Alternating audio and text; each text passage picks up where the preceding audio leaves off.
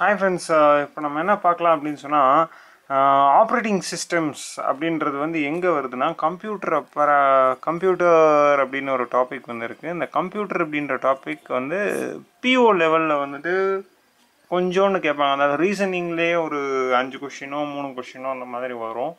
இல்லைன்னா இந்த கம்ப்யூட்டர் இந்த டீவியேஷன் வந்து எங்கே அப்படின்னு சொன்னால் அந்த ஐடி ஆஃபீஸர் அப்படின்னு ஒரு போஸ்ட் இருக்குது. Electronic and communication engineering, BTech ID இவங்கெல்லாம் படித்தவங்களுக்கெல்லாம் அந்த கம்ப்யூட்டர் அப்படின்ற ஒரு டாபிக் வந்து ஒரு ஐடி ஆஃபீஸர் ஸ்கேல் 1 ஸ்கேல் 2 அப்படின்னு எடுப்பாங்க.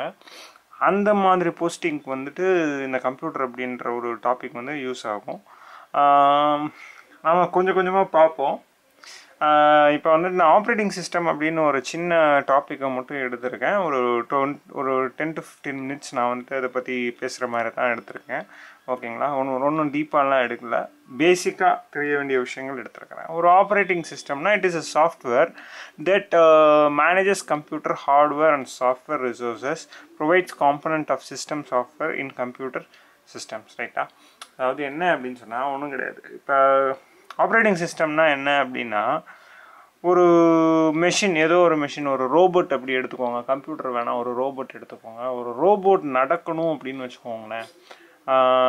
ஒரு மனுஷன் செய்ய வேண்டிய வேலையை தான் எப்போவுமே வந்து ஒரு மெஷினை வந்து செய்ய வைப்பாங்க. அது கம்ப்யூட்டராக இருக்கட்டும், எதுவாக இருந்தாலும் சரி. ஒரு ஹியூமன் ஸ்ட்ரெஸ்ஸை எலிமினேட் பண்ணுறதுக்கு தான் ஒரு மெஷினை வந்து கண்டுபிடிக்கிறாங்க.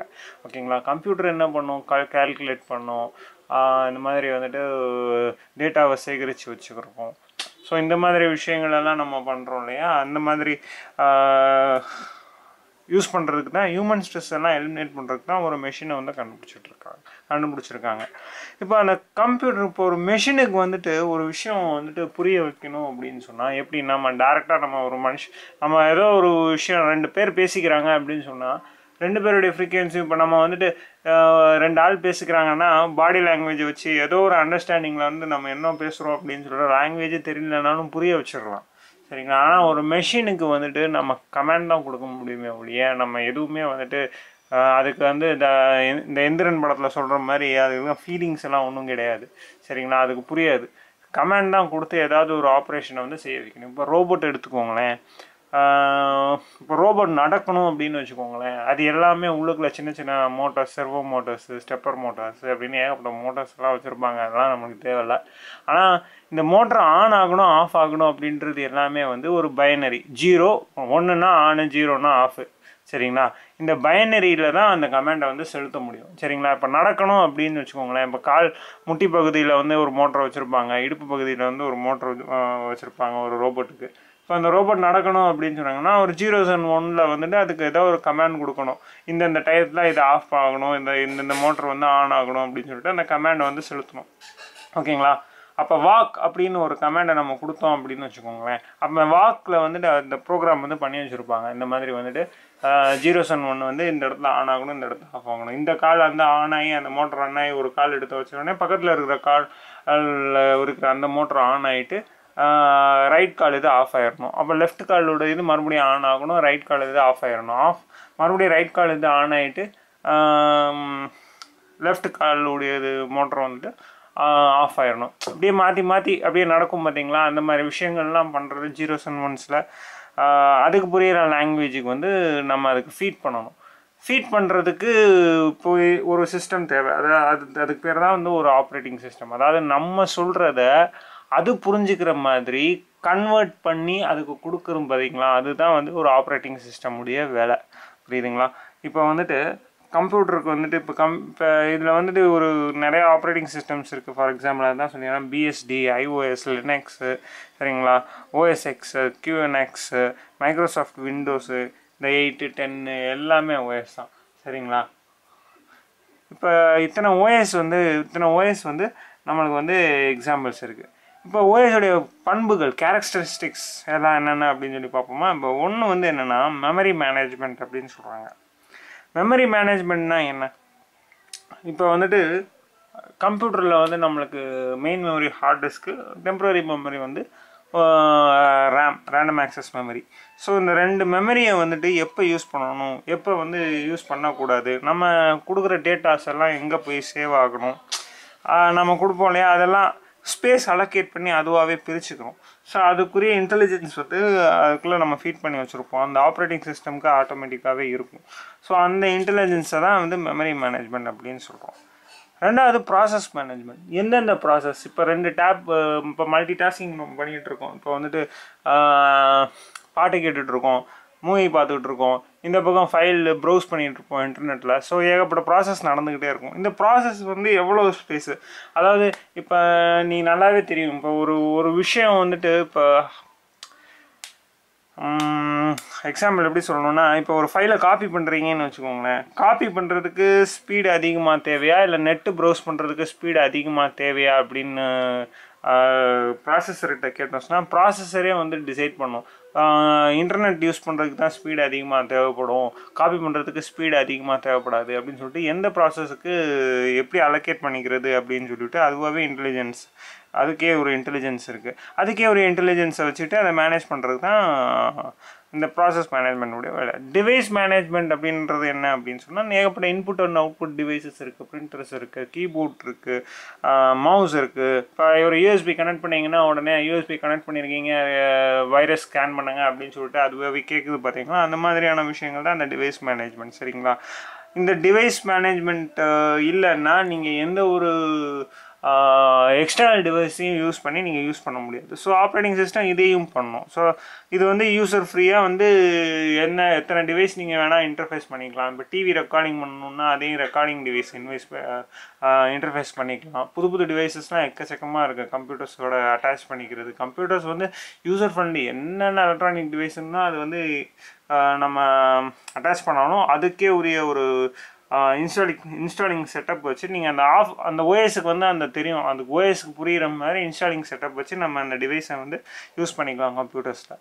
சரிங்களா. அதே மாதிரி file management, error detecting aids, security. நம்ம ஒரு பாஸ்வேர்ட் போடுறோம், செக்யூரிட்டி ஆத்தரைசேஷன்லாம் இருக்குது இல்லையா, நம்ம அதுவாகவே கேட்குது. வேறு யாராவது பாஸ்வேர்ட் போடலன்னா அது கேட்க மாட்டேங்குது. செக்யூரிட்டி கொடுக்குறதெல்லாம் நம்மளுக்கே தெரியும். நான் டீப்பாக ஒன்றும் எக்ஸ்பிளைன் பண்ண தேவையில்ல. ஜாப் அக்கௌண்டிங், எந்த ஜாபை முதல்ல பண்ணணும், எந்த ஜாப் ப்ரியாரிட்டி கொடுக்குறது, ஓகேங்களா, எந்த ஜாபை முதல்ல பண்ணணும், எந்த ஜாபை வந்து கடைசியாக பண்ணணும். ஸோ எப்படி அந்த ஜாபை அலோகேட் பண்ணி டிஸ்ட்ரிபியூட் பண்ணி அந்த வேலைகளை முடிக்கணும். பல வேலைகள் நம்ம கொடுத்துருப்போம், முடிக்கணும். அதெல்லாம் job accounting. Control over system performance, சிஸ்டமோட performance control பண்ணுறது. Interaction with operation, coordination between software and user. நம்மளுக்கும் சாஃப்ட்வேருக்கும் கோஆர்டினேஷன். நம்ம அதனால் ஏதாவது பண்ண முடியலையானா அது நம்மளுக்கே கேட்கும். ஸோ அது ஏதாவது ஒரு சஜஷன் கொடுக்கும். ஸோ அந்த மாதிரியான விஷயங்கள் எல்லாமே இந்த இன்டெலிஜென்ஸ் ஆப்ரேட்டிங் சிஸ்டம் வந்து நம்மளுக்கு வந்து ஆட்டோமேட்டிக்காக நம்மளுக்கு அவ்வளவு விஷயங்கள் வந்து செஞ்சுருக்காங்க. சுருக்கமாக சொல்ல போகணுன்னா, நம்ம உடம்புக்கு ஒரு 72,000 நரம்புகள், நாடிகள் எல்லாமே கனெக்ட் ஆகி நம்ம வந்துட்டு மூளைக்கு வந்துட்டு கனெக்ட் ஆகிருக்கு, மூளையோட கனெக்ட் ஆகிருக்கு. நம்ம கை அசைக்கணும், கால் அசைக்கணும் அப்படின்னு சொன்னோம்னா அந்த ஏதோ ஒரு ஆப்ரேட்டிங் சிஸ்டம் வந்து நமக்குள்ளே இருக்குது. ஸோ அதனால தான் நம்மளுக்கு அதை புரிஞ்சு நம்ம அதை உள்ள வாங்கிட்டு அதனால் நம்ம பண்ண முடியுது. சார் இப்போ ஏதோ பக்கத்தில் நம்மளை யாரோ அடிக்க வர்றாங்க அப்படின்னு சொன்னோம்னா நம்ம விலகணும் அப்படின்னு நம்மளுக்கு தோன்றது வந்து நம்மளுக்குள்ளே ஏதோ ஒரு சக்தி, ஏதோ ஒரு விஷயம் நம்மளுக்கு பண்ணுற மாதிரி. அந்த கம்ப்யூட்டருக்கு வந்து ஒரு டிசைன் நம்மளால் முடிஞ்ச அளவுக்கு அதே டிஎன்ஏ பேசிஸில் வச்சு நீங்கள் ரிசர்ச் பண்ணி பார்த்தீங்கன்னா தெரியும். டிஎன்ஏவை வச்சு தான் இந்த மாதிரி ஆப்ரேட்டிங் சிஸ்டம் இதெல்லாம் வந்து 0s and 1s வந்து கண்டுபிடிச்சிருக்கிறாங்க. ஓகேங்களா. மனிதனுடைய டிஎன்ஏ வச்சு தான் பிரிச்சிருக்காங்க. குளோடின் முனையில் வந்துட்டு ஒரு சில விஷயங்களை உருவாக்கலாம் அப்படின்னு சொல்லி கண்டுபிடிச்சது. ஹைபிரிடைசேஷன் எல்லாமே இன்றைக்கி இருக்கிற டிஜிட்டல் டெக்னாலஜி வரைக்கும் எல்லாமே வந்துட்டு டிஎன்ஏ வச்சு தான் பிரித்து எடுத்துருக்குறாங்க. அந்த மாதிரியான ஒரு விஷயம் தான் ஆப்ரேட்டிங் சிஸ்டம். அதுக்கு புரிகிற மாதிரி அதுக்கு நம்ம ஒரு மெஷினை ஆப்ரேட் பண்ண வைக்கிறதுக்கு நம்மளுக்கு தேவையான ஒரு சாஃப்ட்வேர் தான் ஆப்ரேட்டிங் சிஸ்டம். ஓகேங்களா. இப்போ டைப்ஸ் ஆஃப் ஆப்ரேட்டிங் சிஸ்டமில் வந்து என்ன அப்படின்னு சொன்னால் பேட்ச் ஆப்ரேட்டிங் சிஸ்டம் அப்படின்னு சொல்லுவாங்க. பேட்ச் ஆப்ரேட்டிங் சிஸ்டம்னா ஒரு பேட்ச் கார்டு மாதிரியான ஒரு டைப் தான். அதனால் ஒரு கார்டில் வந்து நம்ம என்ன ப்ரோக்ராம் பண்ணணுமோ அதை வந்து அந்த கார்டில் ப்ரோக்ராம் பண்ணிட்டு அந்த கம்ப்யூட்டரில் வந்து இன்செர்ட் பண்ணுவாங்க. அதாவது டேரெக்டாக கம்ப்யூட்டரில் வந்துட்டு ப்ரோக்ராம் நம்மளுக்கு தேவையான விஷயங்களை வந்து கமாண்ட் கொடுக்க மாட்டோம். ஓகேங்களா. அதுதான் வந்துட்டு ஒரு பேட்ச் ஆப்ரேட்டிங் சிஸ்டம். ரெண்டாவது வந்து மல்டி ப்ரோக்ராமிங். சரிங்களா. மல்டி ப்ரோக்ராமிங் பண்ணிக்கலாம். மூணாவது வந்து டைம் ஷேரிங், மல்டி டாஸ்கிங் எல்லாமே இந்த ஆப்ரேட்டிங் சிஸ்டமில் இப்போ இருக்கிற ஆப்ரேட்டிங் சிஸ்டமில் பண்ணிக்கலாம். ஓகேங்களா. Single user operating system. அதுக்கப்புறம் வந்து ஒரு யூசர் அட் அ டைம் ஒரு ஆப்ரேட்டிங் சிஸ்டம் யூஸ் பண்ணிக்கலாம். மல்டி யூசர் ஆப்ரேட்டிங் சிஸ்டம்னா பல பேர் சேர்ந்து ஒரு கம்ப்யூட்டரை வந்து ஆக்சஸ் பண்ணி யூஸ் பண்ணுறது தான் மல்டி யூசர் ஆப்ரேட்டிங் சிஸ்டம். இப்போ ரியல் டைம் ஓஎஸ் ஓகேங்களா, ரியல் டைம் ஆப்ரேட்டிங் சிஸ்டம். இது வந்து என்னென்னா டைப்ஸ் ஆஃப் ஆப்ரேட்டிங் சிஸ்டம் இது எல்லாமே சரிங்களா. ஓகே, இப்போ அடுத்தது நம்ம பார்க்கலாம். இப்போ என்னென்னா ஃபங்க்ஷன்ஸ் ஆஃப் ஆப்ரேட்டிங் சிஸ்டம் என்னென்ன பண்ணும் அப்படின்றது பூட்டிங் தி கம்ப்யூட்டர். பூட்டிங்னா என்னங்க, பூட்ன்றது என்னென்னா கோல்டு பூத் அப்படின்னு ஒன்று இருக்குது, வார்ம் பூத்துன்னு ஒன்று இருக்குது. பூட்டு சரிங்களா. பூட்டிங்னா ஒன்றும் இல்லை, சிஸ்டம் ஆன் பண்ணுறப்ப அதை வந்து இந்த அதோடைய ஆப்ரேட்டிங் சிஸ்டமை இனிஷியலைஸ் பண்ணி லோட் பண்ணும் மெயின் மெமரியில். ஸோ அதுதான் வந்து பூட்டிங். கோல்டு பூட்டிங் அப்படின்றது என்ன அப்படின்னு சொன்னால் இதுலேயே 2 டைப் இருக்குது. கோல்டு பூட்டிங்னு ஒன்று இருக்குது, வார்ம் பூட்டிங் இருக்குது. கோல்டு பூட்டிங்னா என்னென்னா ஆஃப் ஆகிருக்கிற சிஸ்டமை நம்ம ஆன் பண்ணுறோம்ல, அப்போ கோல்டு பூட் ஆகும். ஆல்ரெடி ஆனில் இருக்கிற சிஸ்டமே நம்ம மறுபடியும் ரீஸ்டார்ட் பண்ணுறது வந்துட்டு வார்ம் பூட்டிங் சரிங்களா. இப்போ வந்துட்டு ரெண்டாவது வந்துட்டு என்னென்னா performs basic computer task, manages various peripheral devices like mouse keyboard. நான் சொன்னேன் இல்லை, எக்ஸ்டர்னல் டிவைஸ் எல்லாம் மேனேஜ் பண்ணோம், மவுசஸ் பெரிஃபரல் டிவைசஸ் இதெல்லாம் மேனேஜ் பண்ணோம். பேசிக் கம்ப்யூட்டர் டாஸ்க் ப்ரொவைட் பண்ணோம். ப்ரொவைட்ஸ் அ யூசர் இன்டர்ஃபேஸ், ஒரு யூசர் இன்டர்ஃபேஸ் வந்து நம்மளுக்கு ப்ரொவைட் பண்ணுது. Console, command line, graphical user interface சரிங்களா. அதாவது கன்சோல் கேபிள் RS-232ன்னு சொல்லுவாங்க. RS-232 மூலிமா நம்ம வந்துட்டு எந்த ஒரு டேட்டாவும் ஒரு யூசர் வந்து அந்த கம்ப்யூட்டரோட கம்யூனிகேட் பண்ணுறதுக்கு ஒரு இன்டர்ஃபேஸ் வந்து கொடுக்குது. அதுதான் அந்த கமாண்ட் லைன் இன்டர்ஃபேஸும் அந்த கிராஃபிக்கல் யூசர் இன்டர்ஃபேஸ் GUI அப்படின்னு சொல்லுவாங்க சரிங்களா. அதே மாதிரி handle system resources சச்சஸ் computer memory, CPU sharing of various applications and peripheral device. Computer மெமரியும் system resources இதெல்லாம் வந்து என்னென்னா system resources computer memory, CPU ஷேரிங்கும் various application வந்து யூஸ் பண்ணுவோம் சரிங்களா. அதுக்கப்புறம் ப்ரொவைட்ஸ் ஃபைல் மேனேஜ்மெண்ட், என்ன பண்ணோம், ஸ்டோர்ஸ் பண்ணோம், ரீட்ரைவ் பண்ணோம், டேட்டா சேவ் பண்ணோம், அதுக்கப்புறம் எடுக்கும், ஏதாவது சேஞ்சஸ் பண்ணணும், ஃபைல் சிஸ்டமில் ஏதாவது ரீஎடிட் பண்ணணும், இதெல்லாம் பண்ணுறதுலாம் ஃபைல் மேனேஜ்மெண்ட் சரிங்களா. இதையும்லாம் இந்த ஆப்ரேட்டிங் சிஸ்டம் வந்து பண்ணுறதுக்கு மிகவும் உதவிகரமாக இருக்கும் சரிங்களா. வேறு ஒன்றும் இல்லை ஆப்ரேட்டிங் சிஸ்டம்னா. இன்னும் கொஞ்சம் நம்ம மேலே இன்னும் கொஞ்சம் பார்க்க வந்து நிறையா பார்ப்போம் சரிங்களா. இப்போ இதோட நிறுத்திக்கலாம். அடுத்த வீடியோவில் நான் என்ன போடுறேன் அப்படின்னு சொன்னால் MCQs, OS ரிலேட்டட் MCQs போடுறேன்.